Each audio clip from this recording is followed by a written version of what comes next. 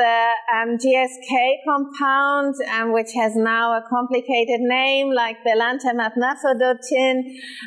We call it sometimes belamaf to make it easier, as a first-in-class, a very novel immunoconjugate. So it targets as an antibody the BCMA, the B-cell maturation antigen, which is expressed on a high level on myeloma cells and not really somewhere else.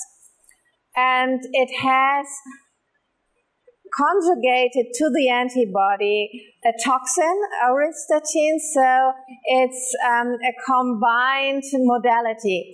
The antibody recognizes the myeloma cell, the toxin is implemented in the cell and can lead then to the can induce the cell death. And this is a very unique construct with this drug. Dreamm-3 will be the European approval trial for belantamab mafodotin. It is a randomized trial, again 2-to-1, in favor for belantamab, where belantamab mafodotin is given as a single agent every 3 weeks, 1 hour infusion, and is compared to the combination of pomalidomide and dexamethasone, which is a standard of care in Europe for relapsed and refractory myeloma patients after at least 2 prior lines and having had lenalidomide and a proteasome inhibitor.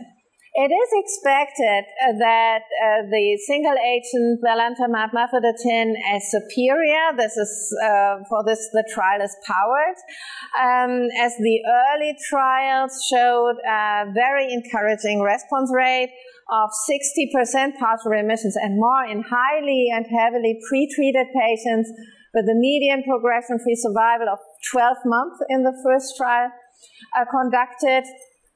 So we are expecting superiority and a new a standard of care for relapsed and refractory patients.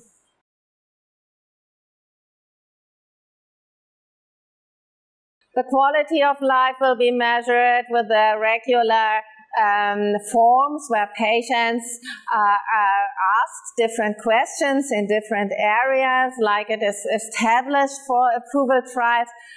Sometimes you think when you're looking on these questionnaires, they're a bit, or you doubt if they capture really everything, but in general, when you then look over hundreds of patients, it reflects very well how quality of life is during treatment. And so these are highly validated questionnaires, which were now used all over the approval trials and therefore are also well comparable.